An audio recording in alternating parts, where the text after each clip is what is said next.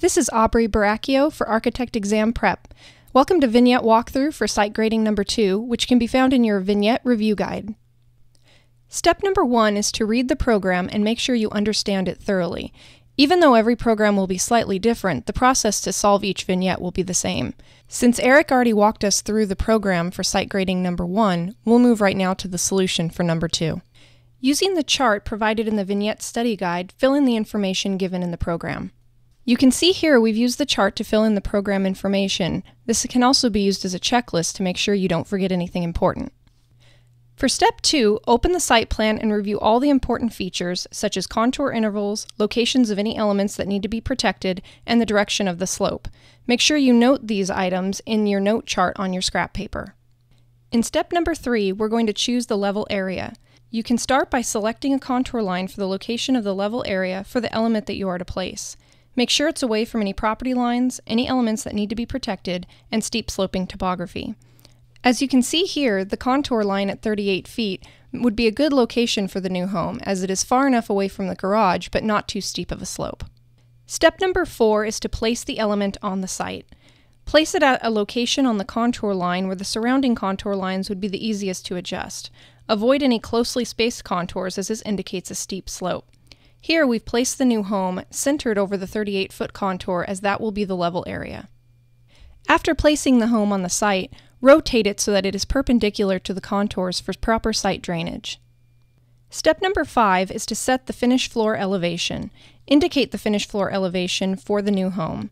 Be sure to stay within any minimums or maximums given in the program. Here, since we've chosen contour line number 38, we've set the finished floor elevation 4 inches above it at 38 feet 4 inches. Using the Set Elevation tool, you can manually input these numbers. However, make sure you type in the full 38 feet 4 inches.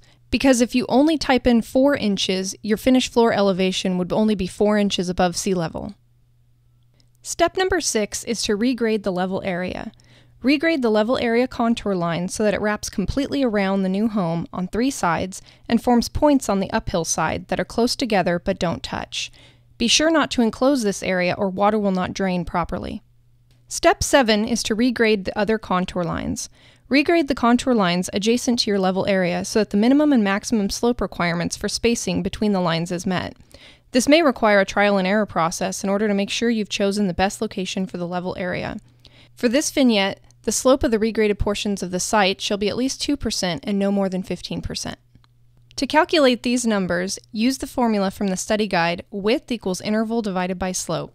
Here, the contour interval is 1 foot and the maximum slope is 15% or 0.15, which equals 6.67 feet. Using sketch circles, make sure you space your contour lines a minimum of 6.67 feet apart.